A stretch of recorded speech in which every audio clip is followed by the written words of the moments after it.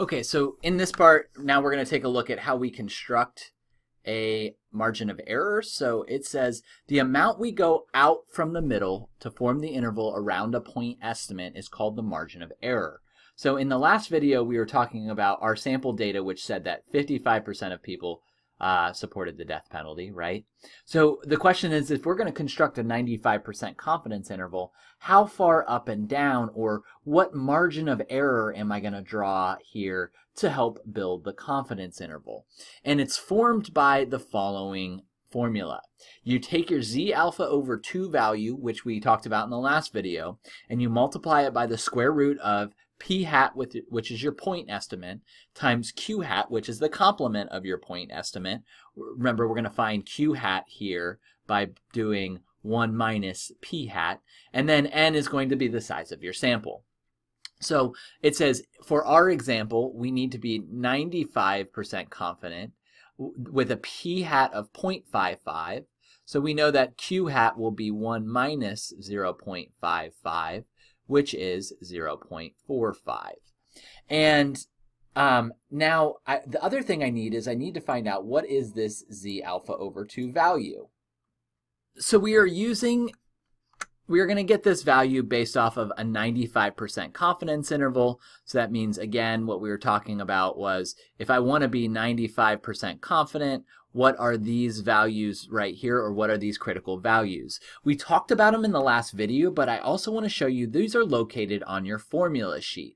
So when you take a look at our formula sheet right here, it says 95% confidence level will have a critical value of 1.96. This critical value, that is that z alpha over 2 value that we're looking for. So we know our z alpha over 2 value is 1.96. I want to stress that you are not dividing anything by 2.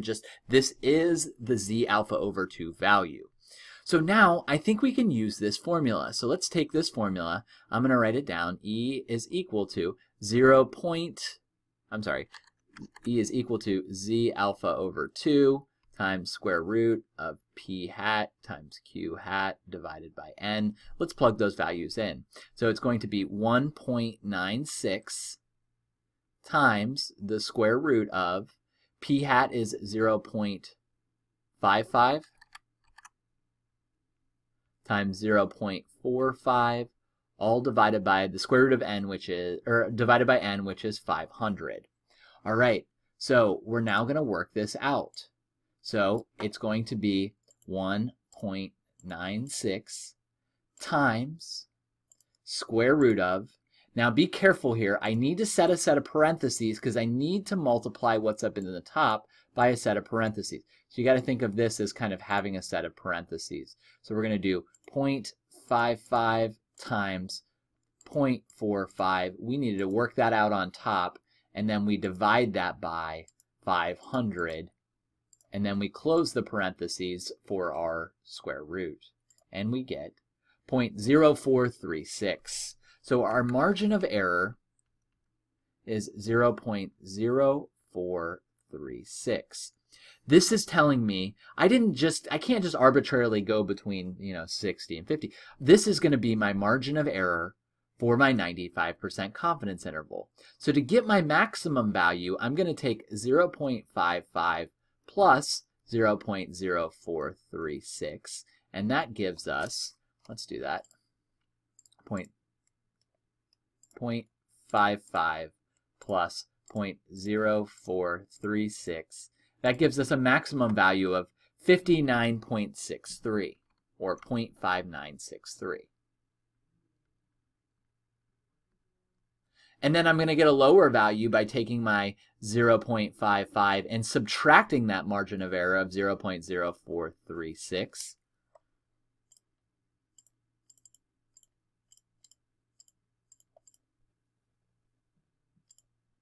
Which is 0.5064.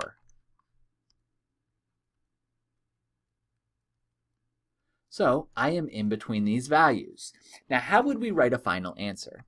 We would say we are 95% confident that blank percent of the U.S. adult population are in favor of the death penalty within a margin of error of plus or minus. Okay, so this time they want our point estimate, so we would say 55% of the U.S. adult population are within a margin of error of, let's round this to a whole percentage, 0.0436 would be 4.36%. We'll just round this to 4%. I like to call this the plus minus notation because we present our point estimate or our p hat value plus or minus our error. Or another we could say this is we are 95% confident that between blank and blank, this time they're going to want these percentages, the lower and the upper estimate of our interval. So rounding this to whole percentages, it would be between 51% and 60% of the U.S. adult population is in favor of the death penalty. And you can see this is now, rather than just saying, 55% of the population believes in the death penalty, we're presenting it as an interval. So we're pretty confident that it's somewhere between 51 and 60% based off of our data.